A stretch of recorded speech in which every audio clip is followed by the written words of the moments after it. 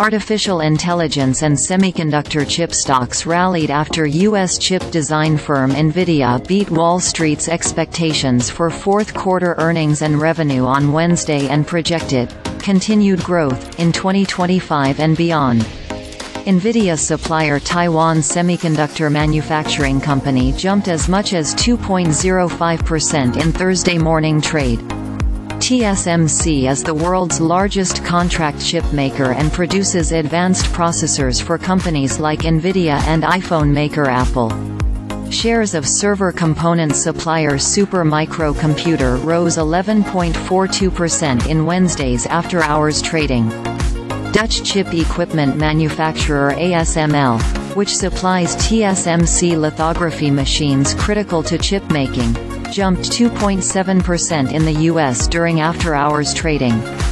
Following Nvidia's earnings report, rivals Advanced Micro Devices and SoftBank-backed UK chip designer ARM Holdings surged 4.08% and 7.87%, respectively, in after-hours trading.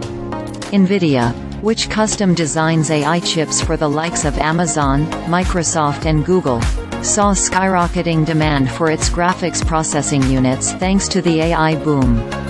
OpenAI's ChatGPT, which gained massive popularity worldwide in November 2022 for its ability to generate human-like responses to user prompts, is trained and run on thousands of Nvidia's GPUs. Nvidia shares rose 9% in extended trading. South Korea's memory chipmakers Samsung Electronics and SK Hynix gained 0.41% and 3.22% respectively on Thursday. Large language models such as ChatGPT rely on high-performance memory chips to remember details from past conversations and user preferences in order to generate human-like responses. Other Taiwanese semiconductor firms Orient Semiconductor Electronics and MediaTek rose 2.94% and 1.53% respectively on Thursday. Intel, Broadcom and Qualcomm, three U.S. chip makers, saw increases in share prices in extending trading Wednesday, surging 1.38%, 2.79% and 1.80% respectively.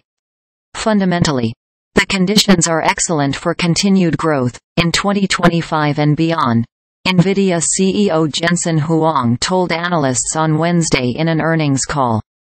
He added that demand for Nvidia GPUs will remain high due to generative AI and an industry-wide shift away from central processors to the accelerators that Nvidia makes.